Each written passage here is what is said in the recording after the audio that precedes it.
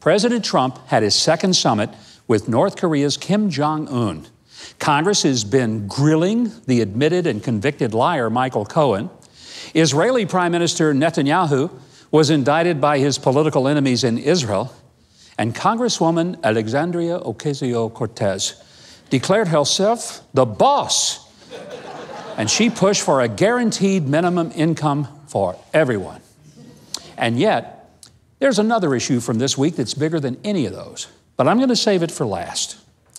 So, like the song by the great American diplomat Kenny Rogers, you got to know when to hold 'em, know when to fold 'em, know when to walk away when the dealing's done. Well,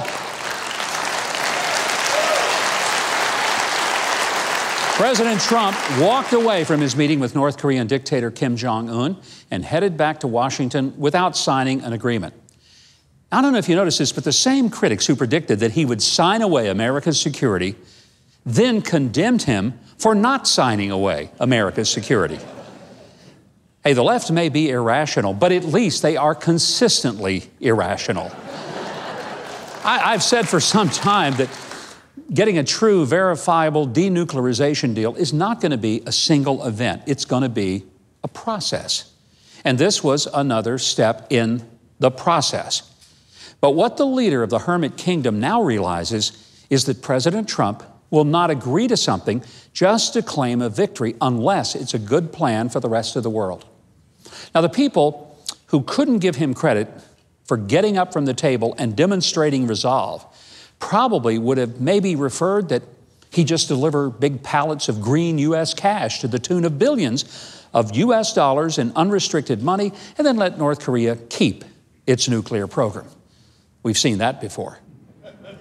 Also this week, a surreal congressional hearing involved Michael Cohen, the admitted and convicted liar and former lawyer for Donald Trump. He admitted to and was convicted of lying to Congress. Now let that sink in. So they invite him back so he can lie about his lies. I mean, trusting him to come tell the truth is like trusting Jussie Smollett to outfit your kids for Halloween costumes, okay? This audience is not sure they get that one. Maybe they're afraid to admit that they do. And then in Israel, Prime Minister Benjamin Netanyahu has been charged with corruption crimes by his political enemies in the Israeli justice system just days before the Israeli elections. Now, if you think there are people out to get our president, just know that the far left in Israel hates their prime minister as much as our press and far left hate our president. Oh, and by the way, New York freshman Congresswoman Alexandria Ocasio-Cortez made some more news this week by declaring herself to be the boss. Now, the boss of what? We aren't sure. But she has advocated guaranteeing everyone a minimum income. My question is, why a minimum? Come on, Congresswoman, let's go for a maximum. I mean, if we're going to give away money, let's do it big, huh? I mean, why guarantee $20,000 a year? Let's make it $40,000 or $75,000. Or heck, let's just make everyone in America a millionaire. Hand it out. Why not? Yeah, the audience understood that one for sure.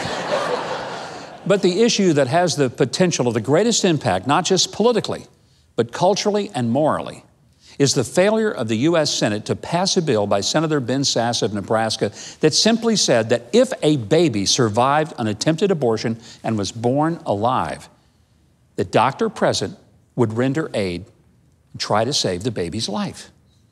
That bill failed. Let that sink in. People elected to make our laws refuse to pass a law that would have required treating a living, breathing baby with at least the same respect that we demand of treating a cat, a dog, or a sea turtle. And one of the senators who voted against it said, it wasn't good for women's reproductive health. That's a lie.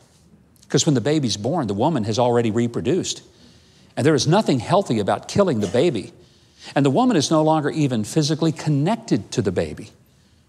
So why do I say that this was the most important issue? Because if we as a country and a culture cannot and will not try to save a crying baby that has survived one attempt to kill it, and then we allow the attending doctor to kill it instead of save it, and frankly, none of these other issues really matter. Because we won't have to wait the 12 years the radical greenies say we have before we become human toast because of global warming. You see, I believe God may pull the plug on us himself. And as it was in the time of Noah, he may just simply say, that's enough. And I mean, who could blame him? By the way, when God has enough of this, his version of global warming ain't going to be pretty.